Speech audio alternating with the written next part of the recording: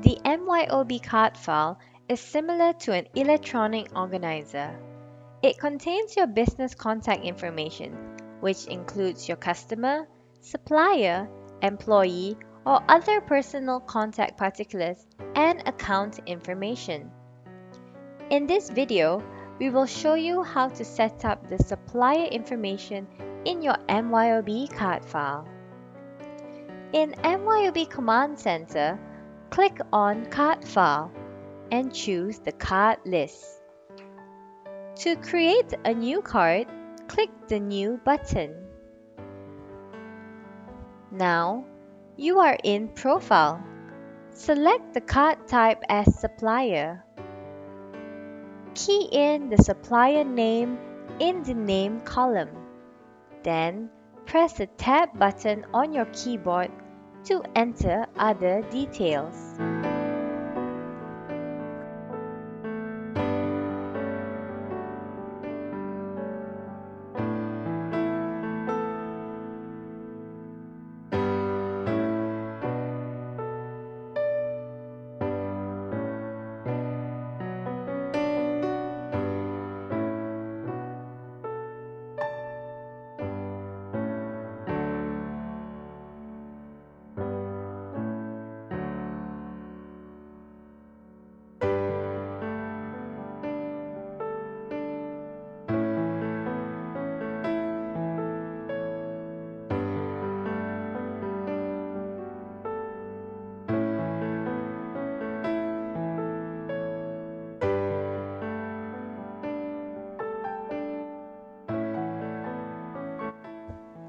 You may enter up to 5 addresses in the Address field.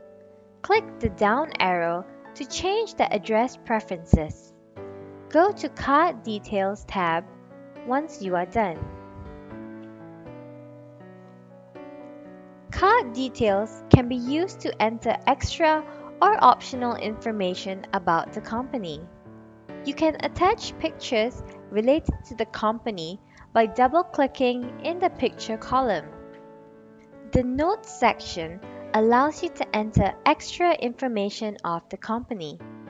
You can make a custom list and custom field as identifier for respective supplier, if required, for example, according to their business type.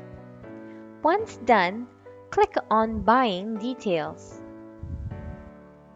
Let's look at the fields in Buying Details. Purchase Layout is the format of the bill that you intend to use. Printed Form is the layout that you will use to print the bill. In Expense Account, set the default account from your chart of account. In Purchase Comment, choose the appropriate purchase comment to be included in the invoice from the list, or you may create a new one by clicking the New button. In the Supplier Terms Information section, Payment is Due field is where you specify the mode of payment used for your supplier. Discount days can be used to specify the discount days for early payment received from your supplier. MYOB will automatically calculate the discount upon payment. Balance due days is to enter the balance due days for a supplier to settle their bills with your organization. Percentage discount for early payment is to enter discount percentage for early payment should you receive any. Once you are done, proceed to the Contact Log. The Contact Log is like an organizer where you can enter reminders or appointments with your suppliers. To create a contact log, click the New Log Entry button. Once you are done, go to the History tab. The History table allows you to view all historical transactions linked to this company.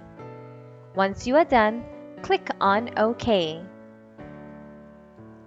Once done creating the supplier card file, your supplier name will appear in the list.